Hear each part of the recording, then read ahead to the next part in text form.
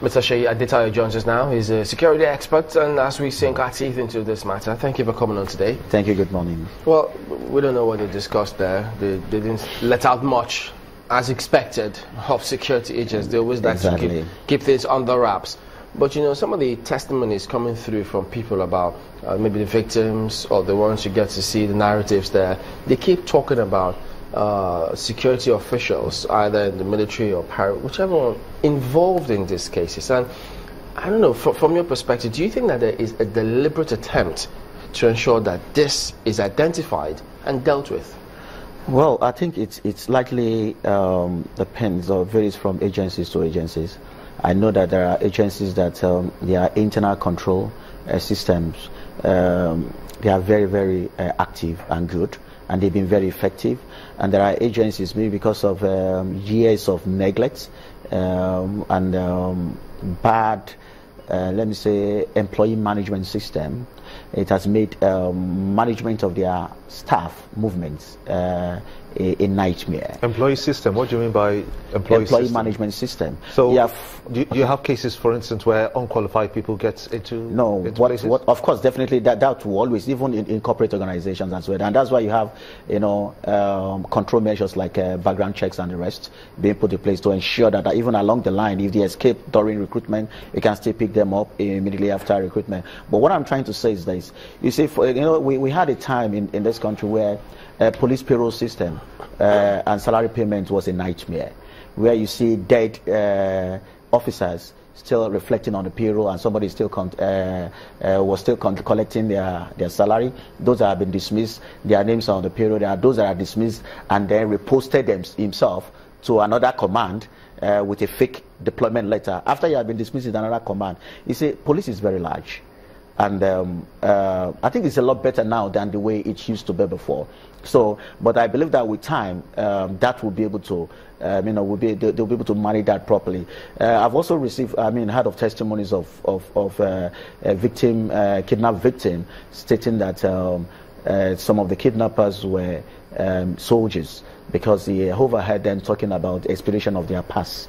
And likely it is the military that uses pass if they actually want to go out. So they were actually hurrying up the non-military component of their team to conclude the negotiation on time, so that they don't exhaust their pass. And also, if you look at the weapon handling proficiency of some of these syndicates, you definitely suspect that these people must have had some form of formal training in weapon handling. So, putting all these things together, we can also not rule out those that were dismissed from service as well, now seeing kidnapping as a good area to go into. Anyways, already an all-comers affair. But as to whether there is a deliberate, yes, I believe all agencies, is just to what extent their effort is actually paying off. Let me pick up on that. To what extent can we attribute some of these cases of military personnel involved in crime? To what extent do we attribute that to the interagency rivalry, for instance, between the police and the army? If the army feel we're superior. I think that one likely has to do with investigation. It is only when you are in within the area of investigation that you have that investigation. No, I will tell you why I say that, because that really does not account for why we have people going into kidnapping. You know what I'm saying now? What I mean area of investigation is that when something has to do with the police, and a soldier, that has to do with a soldier and the police is investigating, they reach a brick wall, because that is another agency. So the ability of these agencies to cooperate among themselves to ensure that there is smooth investigation, or you see investigation ongoing, and DSS are investigating, police are also investigating, same, and they have this aspect of this aspect of the same investigation. This other side have aspect of the same investigation, and because of some of these officers at times, they want to be funny at times and will not really want to share, maybe because of a need to break that bureaucracy in information shared, which I believe that is a lot better now than the way it is. But that does not in any way account for a serving officer to engage because of rivalry in kidnapping. No, if they have the mindset that we're superior in terms of our training and qualification, that who's supposed to check us? The police. If they feel they can handle them, do you think that will embolden them? No, we've seen DSS came up with they just rolled out a list of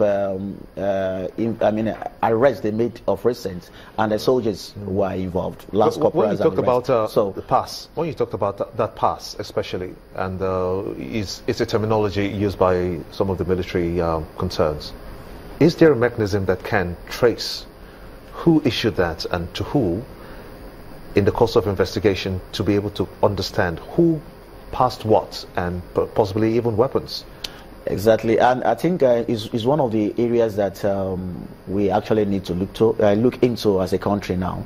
Mr. Shambaya, we have armorers in information staying there for 10 years in a particular beat is wrong. You see, these armorers, they don't have any other thing doing other than issuing weapon, servicing this weapon, issue out rounds of ammunition, and management and they manage the cost, management and custody of this weapon. So that is where they earn their own living. Before, I've said it's sure, before an armorer will issue weapon to his colleagues for an operation, they must settle, because it believes that the operation they are going for, they will probably have been settled, or those that are going on VIP protection, they will settle. Most of all these ammunitions that you see around, most of them usually come settled, you mean they'll bribe their way? Exactly. So, well, you this from colleagues. So let's use the terminology settle. So it's a major issue where somebody will sit there and is making fortune sitting on weapon. It's not something, see, and why? Because they see themselves as being confined to one particular area where they have been rendered useless. They are not actually seeing a career in what they're doing. One of the solutions to this is there's need for security agents to start rotating those people, move them away from maybe the headquarters armory, send them to training school. They are armorers. So that will they increase are trained their self-worth. in weapon. Pardon? That will increase their self-worth. Number one, change environment.